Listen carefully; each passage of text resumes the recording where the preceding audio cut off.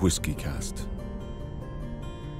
Proudly brought to you by Redbreast, the definitive single pot still Irish whiskey. Join the Stillhouse at singlepotstill.com and receive an exclusive whiskey tasting journal.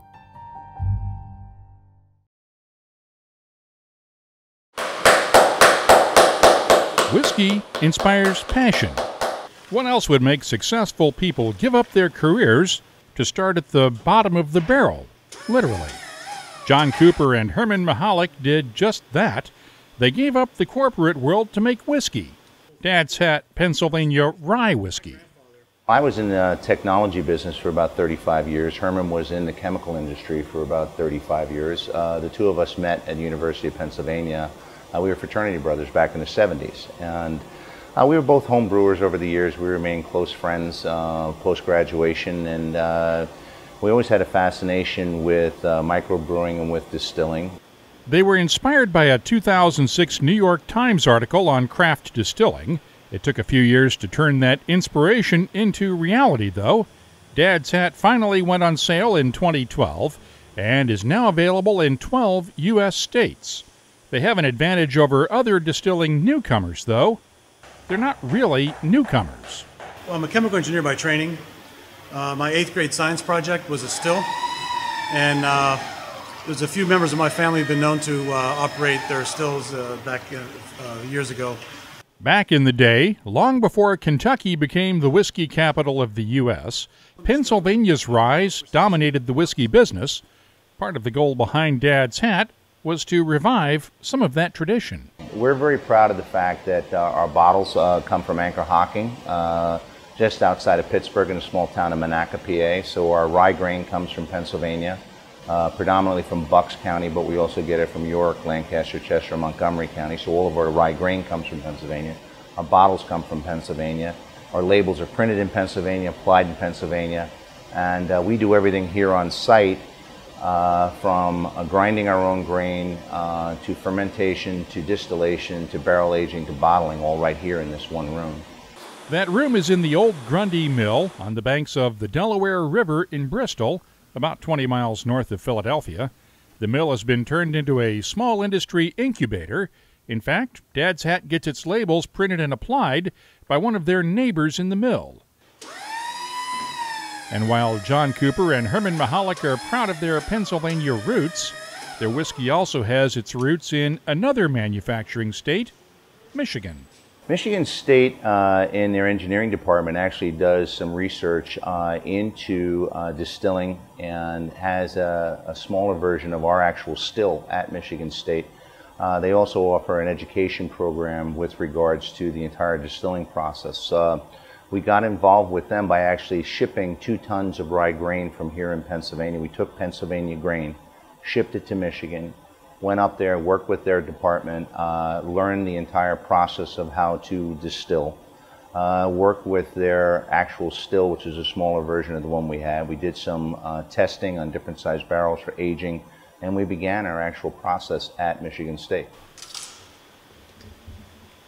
Herman does most of the distilling, using a German-made still that combines the best of pot stills and column stills. We have a pot still, and we've selected a side column, which gives us the option of running through the column or bypassing it. And we're able to use it in a way where we can use the still for stripping. We can do traditional pot stilling, or if we want to use the side column to make a cleaner spirit, we can do that as well. So it gives us a lot of versatility. And it enables us to really tailor the spirit we're making for precisely the final product we're shooting for. They're using a combination of 15-gallon barrels and standard-size 53-gallon barrels to mature their whiskey. The big barrels will be ready in late 2014 with straight rye whiskey, which requires at least 2 years of aging. The 15-gallon barrels meet the requirement to get whiskey on the market now, while not sacrificing quality. Small barrel aged whiskey can be very, very good whiskey, of which our whiskey is good whiskey. The difference is it's going to be different than what you're going to get out of a 53-gallon barrel. Actually, what you have to do is you have to start that process way up front when you're actually going through the distillation process, because you take a smaller or a narrower cut from the still when you're going to put it in a 15-gallon barrel than you will when you're going to put it in a 53-gallon barrel. The amount of tails that you take off the back end of the distillation process varies based on the size barrel that you're going to use. By taking a narrower cut on the tails, by managing and monitoring our 15-gallon barrels, we get an exceptional yield. They've also released a unique vermouth cask finished rye, using casks that once held California-made Via vermouth. When you talk to cocktail people, they'll tell you that, when you use something like a vermouth or a bitters, the idea is to kind of fill in gaps along the flavor profile.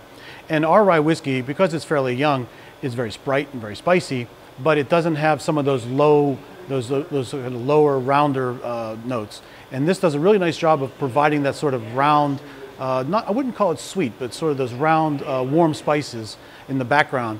And so that married to the brightness and the spiciness of the rye just seems to be a really nice match.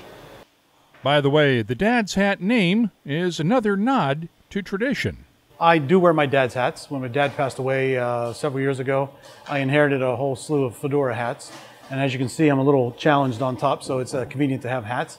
And I really enjoy wearing those beautiful fedoras. And so we were meeting with our communications company, Signature Communications in Philadelphia, and they came up with the idea of using this backstory, which is a nice backstory about the hats, but also, more importantly, having the fedora hat as a symbol. Herman's dad may well be keeping an eye out for them. Dad's Hat is already profitable after its first year, but Herman and John are using the skills they learned in 35 years of corporate work to make sure it stays that way.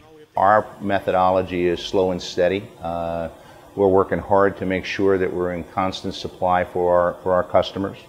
We're not trying to grow so fast that we outstrip our supply or our capacities. For more Cask-Strength conversation on whiskeys, with the people who make them and the people who drink them, join us each week for WhiskyCast. In Bristol, Pennsylvania, I'm Mark Gillespie.